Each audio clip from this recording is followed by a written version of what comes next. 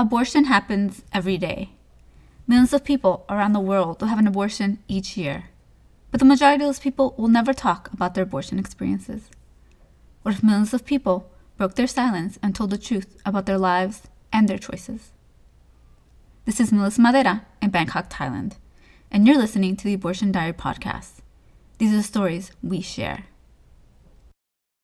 So 10 years ago this August,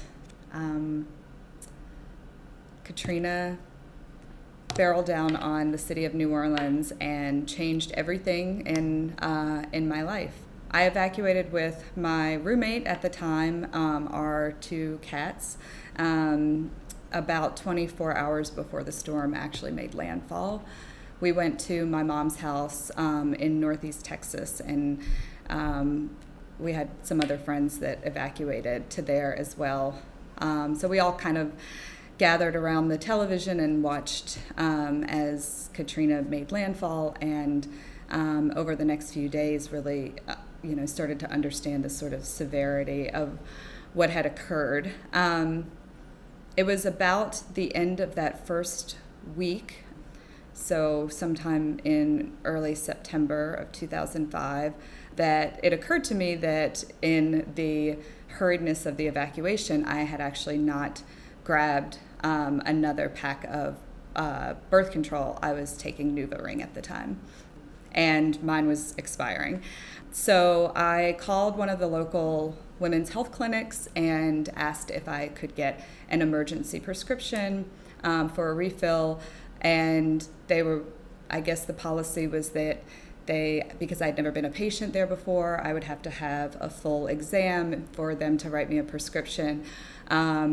And the earliest that they could fit me in was an appointment 3 weeks from that day. So I made the appointment, but in the interim, my boyfriend and I, who had been together for over 3 years at that point, had unprotected sex, and I know very much about how to prevent pregnancy. But really, I was sort of thinking that, if we used the old pull-out method, and it would probably be fine. I hadn't ever been off birth control for more than a month since I was 15 years old. So it seemed crazy to me to think that maybe it would actually immediately leave my system. I thought maybe I'd have some kind of stored up in my system, but so think that happened, and it was 5 weeks after I evacuated before my neighborhood was reopened, and I was able to return back to New Orleans. And when I did, it was very clear that my house was not livable. It didn't flood, so I was lucky in that regard, but there were big gaping holes in the roof, and lots of the ceiling had caved in, and it was sort of leaning to one side. There were a lot of cracks in the walls, and it also was one of a dozen or more properties that this landlord had, and this one was actually in the best shape, so it was not a huge priority. So my boyfriend and I just packed up our stuff and went back to my mother's house in Northeast Texas to try to figure out what we were going to do next. And it was, around that time, sometime around the 5th or 6th week after this whole ordeal began with the evacuation from New Orleans ahead of Katrina, that I was like, oh, I missed a period. And I thought that it was probably just stress, because I was under quite a deal of stress. So I went to get a pregnancy test, and I bought a 2-pack, and I took one of the tests, and it was positive. And so I took the other test, and it was positive. So I pretty much broke down at that point. I mean, I had no job, I didn't have a place to live, and I didn't even have a city to return to. And my boyfriend was very supportive of me, whatever I wanted to do, he would support me. But he was a musician in a band that were just sort of getting their career going. And so to ask him to get off the road or to really think through being 25 years old and, basically being a single mom under those circumstances was a little too much to bear. When I talked to my mom about it, she also was very supportive. And then she shared with me that when she was 17, she'd had an unwanted pregnancy and had decided to terminate it, and that it was the hardest thing that she'd ever done. So after a lot of soul searching, I really just decided that at 25, this was not my baby. And so I made an appointment at the clinic in Shreveport, Louisiana, which was just over the border, about an hour from my mother's house. There's a law in Louisiana that you have to have a waiting period. So you go and you have an exam and a consultation, and then there's a waiting period, so you can't have the procedure the same day. So there was a full day of just sort of sitting there. I had made this decision and knew what I wanted to do, and then was just sitting there and being made to kind of wallow in a lot of those sort of hard feelings. But ultimately, I had the procedure. Everything went fine. I was just under 5 weeks, or around 5 weeks. And I think from that point on, I really realized that, I needed to kind of get my act together. So I needed to be ready to have a baby the next time I got pregnant. And I also needed to make sure that next time was not an accident. So since then, I went back to graduate school. I've been gainfully employed. My boyfriend at the time of Katrina and I split up. We're still good friends, but I met someone new, got married, and now have a 3.5-year-old daughter. So I don't think back on that experience as being one that torments me. I think back on that experience as being the one that motivated me. I wondered if you could share a little bit about sort of navigating the system in Louisiana and during Katrina. So I actually knew very well the clinic in Shreveport because it's the only one, or maybe one of two, in the whole region of North Louisiana. And I had actually taken a friend to that clinic in high school to have an abortion, so I knew exactly where to go. The staff at that clinic was really great. I mean, very, very gentle. The clinic was just really quiet and very calm, and they in Louisiana, we have a lot of laws about things that they have to tell you and videos that you have to watch, and it's gotten worse. Some of those weren't, some of the worst actually weren't in place when I had my procedure, but I think that it was, I could tell sort of that the staff struggles a little bit with having to deal with that, and those were the only moments during all of my experience at the clinic where it didn't feel nurturing and loving, and felt sterile and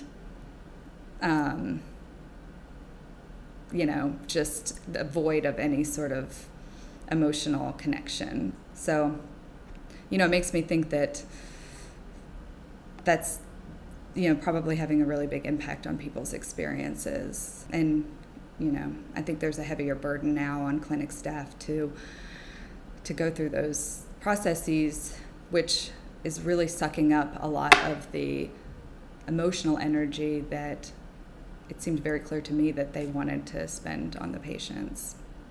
First, the consultation I went to by myself, and then the procedure, when I had the procedure, my boyfriend went with me. And he also actually had said that they were very nice. Apparently there's a world famous pie, like a diner that has world famous pies, just a couple blocks from the clinic. And you know, there were a lot of people, mostly men, in the waiting area, waiting for people to finish their procedure. And everybody was talking about the pies, and the clinic staff was saying, you know, while you're waiting, you might want to go try this pie. And people were coming back, oh, I just tried the pie. And so anyway, he likes to actually tell that story because he thought it was really funny. So that's the first thing that we did when we left, was go get a piece of pie. How was the pie? It's really good. So it is world famous. Yeah. I had chocolate mousse or whatever pie. What do they even call that? And my boyfriend had cherry, which I thought was kind of boring. Hope Medical Center, there's a pie place right around the corner. Why do you want to share your story? I think that it's important for us to break down the stigma with abortion. The statistics that this is not, an uncommon experience for people, that there are a lot of, middle class white people that have abortions. There's all of this sort of misinformation about who's having abortions and why. And I think that is able to be perpetuated, and that myth is able to be, policies are being crafted under this myth, and perpetuating a lot of this myth, because they don't know what people's real experiences are. And I think that there's been a real effort to shame women who are thinking about having an abortion or have had an abortion. And to me, that just seems really, really dangerous. And I'm hoping that by sharing my story, I am contributing to, giving permission to other women to share their stories. And we can start to, chip away at this stigma and the shame that's attached with this experience. Have you shared the story often? I've shared it in a letter once before, about 5 years ago, and then just recently I shared it out loud to people that I didn't know very well. They were definitely allies, but not friends. And so I think that it's good. I think it's the first time is the hardest, because you're not really sure how people will react to it. But I'm hoping that at some point I'll have the courage to share it with other people, and with people that are actually making these decisions about abortion access for women, because I think that it's important that they meet real people that are going through this experience, and understanding the variety of circumstances that bring women to this, and how much more difficult they're making the experience for women. I think that, if just hearing more people, it's almost as a, coming out of the closet type thing to me. I really just think that I'd like more women to share their stories, for them to be public, for them to be on the media, for it to be more of a common thing as part of someone who's had this experience's biography. and public story about themselves, because that's going to give more women courage and, help women to say, well, if she had that experience, or if she can talk about it, then I don't have to feel so ashamed about it. As always, for more information about the Abortion Diary podcast, visit us on the web at theabortiondiary.com or email me with your questions or comments. If you would like to share your story, send me an email at melissa@theabortiondiary.com or visit our website, click on Share Your Abortion Story, and fill out our contact form. If you're a fan of the podcast and would like to help us reach more folks, please subscribe on iTunes and write a review or rate this podcast. Your reviews and ratings will help us grow in the iTunes rankings and reach more people. I would also love to hear from you. You can also follow The Abortion Diary on Twitter or Facebook. And The Abortion Diary can't continue without your support. Support The Abortion Diary by making a tax-deductible donation to us on Fractured Atlas, or buying some of our wristbands or totes on Store Envy. And a special thanks to you for listening. I'll be back next week with a new story.